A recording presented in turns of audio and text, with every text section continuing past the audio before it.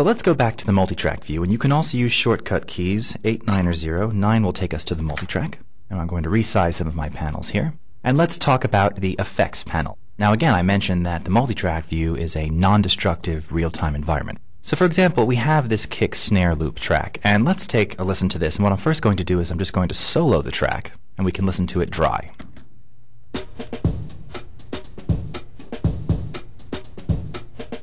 Okay. And let's say that we want to add some reverb to that. So we can go over to the effects panel. We'll go to where it says delay effects. Let's grab our studio reverb and drag and drop it right onto the track. And when we do that, it brings up the track effects rack. And inside the rack we have lots of new features, the ability to see the actual input level and then the output levels of the track. The green button that you see down here is actually a power button, so we can enable or disable the effect. We also have a pre and post fader switch here. And we also have the freeze track option. And freeze is very cool because if you find that after adding lots of real-time effects that your multitrack playback is maybe slowing down a bit or sometimes stuttering with a less powerful machine, you can freeze the track effects, which will basically create a render of the effects applied to the track. And again, this can be unfrozen at any point in time. But it's basically a way to take the effects out of the CPU and free up power for other things. But in this case, one effect, one track, not a problem. So we've turned on our studio reverb, and if we play now,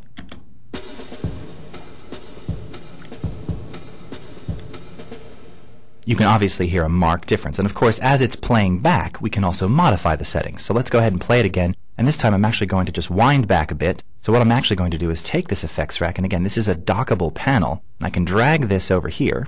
Now I've got my effects rack docked very nicely. Let's go ahead and wind back just a bit and play this and make changes to the settings. And let's turn off our video for just a moment. Here we go.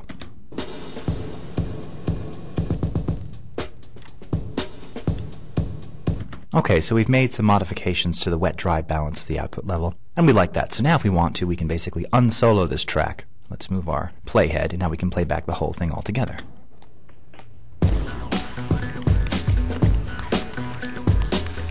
So that's real-time operation, again, non-destructive application of reverb to a track. And of course we can make changes to this at any point in time, and we haven't actually affected or changed the master wave file. If we wanted to destructively make changes to that, we can simply take this wave file and double-click on it to bring it into the editing view. And as we listen now, we can hear that it's dry. So if we wanted to actually apply an effect to this, we would make a selection like this. And again, we can use our effects panel here, or go up to the effects menu, choose delay effects, studio reverb, and now we see the same window here. And let's go ahead and click on the preview button.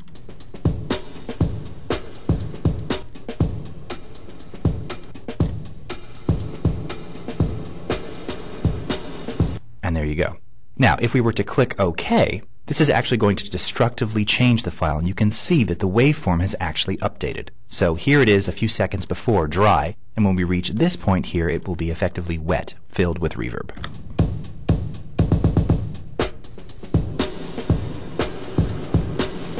So that's the difference between destructive and non-destructive. Now, of course, we can undo this change, but once we save the file, we have actually destructively modified this original wave.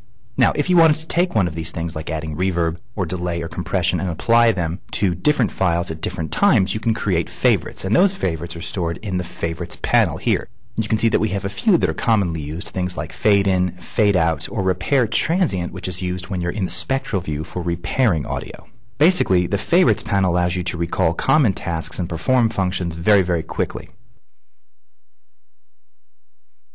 So now that you've seen how to apply effects destructively and non-destructively, let's click back over to the multitrack and talk about some of the new tools that we have inside Audition 2.0. So one of the things I'm going to do first is recall my original workspace. So I'm going to go over to Workspace, and it resets our screen.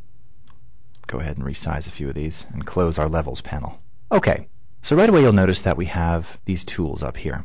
And there are several tools that we have to work with. The first one is the hybrid tool. And if you are a previous Cool Edit user or Audition 1.0 user, even 1.5, this is sort of the old school tool that allowed you to right-click to move clips like this, left-click to select. And this is nice because it basically takes advantage of both of the mouse buttons without the need to switch tools. However, if you like using the standard time selection and Adobe Move tools, we have those as well. And you can see up here we have the time selection tool, which is shortcut key S. and the standard move copy tool, which is shortcut key V. And of course, if we select that here, left click to move, and if you right click and drag and release, this will allow you to create reference copies, unique copies, or actually move the clip as well. And in this case, we're just going to cancel the action, and let's move it back to where it originally was.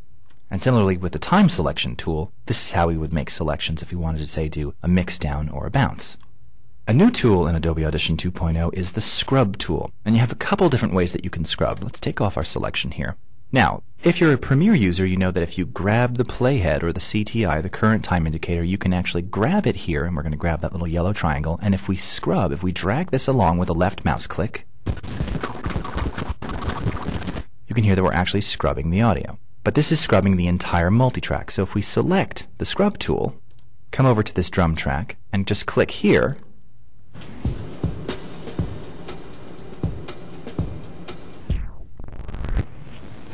you can see that we're just scrubbing that individual track. And you also have modifier keys to change the way that you scrub. If you hold down the Alt key as you drag, this will perform a tape-style scrub, like this.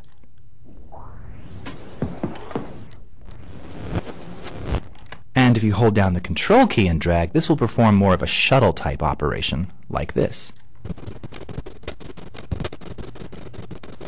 So again, a couple different scrubbing options inside the multitrack. Now, if we click over to the Edit view, and we're just going to double-click on this kick snare loop again, you'll also notice that we have the scrub tool available here. And again, this performs the same operations. By default, if we just click and drag, it's a basic scrub without vary speed. Once again, if you hold down the Alt key, now you can perform a tape-style scrub with vary speed control. And the Control key will give you a shuttle scrub. So, very nice and a very fast way to sort of navigate inside the edit view and the multitrack and to find specific edit points or points where you might want to add something like an envelope or any kind of audio transition or effect. So let's switch back to the time selection tool, and you'll notice that we don't have a hybrid or a move tool because you're not really moving inside the edit view. Your view is essentially static, except that you can zoom around on the X and Y axis, and there's a couple different ways that you can do that. First off, if you want to zoom horizontally, you can come up to this green horizontal bar. You'll notice that the icon changes, and if you left click and drag, we can zoom horizontally like this. You also have the ability to come down to the timeline ruler here. You'll notice that it turns into a hand. And if you're using a wheel mouse, you can actually wheel up or down, and you can zoom all the way down to sample level. And it's at this point where you could actually modify the samples, like this. Let's just undo that, Control Z, and zoom back out. The same type of mouse wheel zooming can be performed on the Y-axis as well, simply by moving your mouse over to the Y-axis and scrolling up or down. So a couple different ways to move inside the edit view.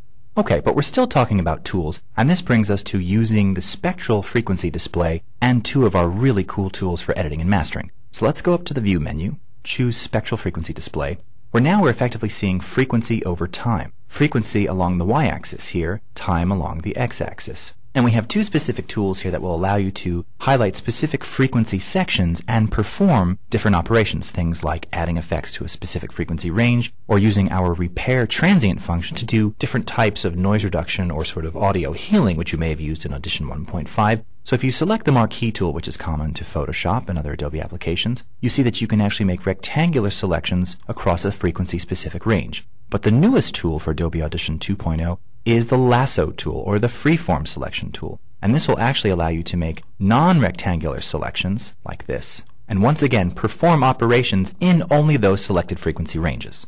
Now, just keep in mind that these tools, both the Marquee and the lasso tool, are specific to frequency space editing, and they can only be used in the spectral frequency display. They cannot be used in the regular waveform display.